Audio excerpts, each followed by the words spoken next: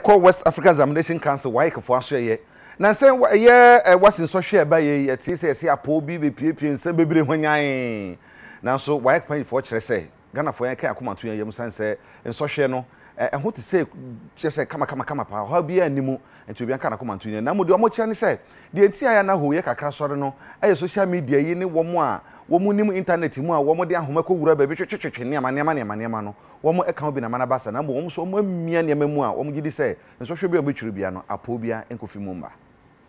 West Africa Examination Council 24C enfien pimienu ani aduonu social nkura no twere no omumudie da sukito omoniema koyi papa na de ba ko a eto masa ba mu no eye social media digital devices ni nyema wodo bi abeba no aya na mpempine ma questions ne eba montene so eno entomo pe kwa hofro bi mbefa som de beso ano opanyina won na ye head ede ema West Africa Wendy Adilamte na ni sentuofo edi enkomo yen yafa no we did everything that we could do to ensure that the exam holds.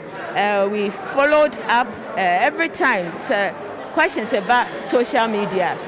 We have a team, we pick them all up, immediately cross-check it with the original to make sure that what we are seeing is not what they are writing. Some can say, number of questions, rogue websites for trading for every paper, you will be shocked. Different versions, they come in different styles, they come as topics, as questions, as solutions, and we just compare and make sure that we are safe. So we have been doing that, as well as putting out so many inspectors and supervisors, invigilators out there.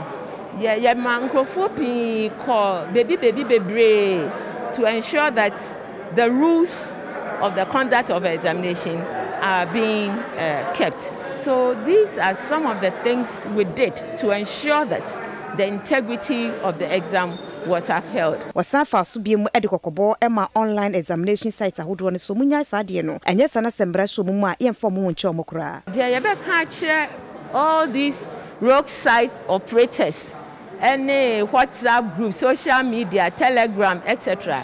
Ne say as we go forward, Momon Jane say they are invisible. Right now, maybe that impression that they are invisible, but they are not. And the security agencies, they are working very hard. And we are trusting that we'll pick some of them up.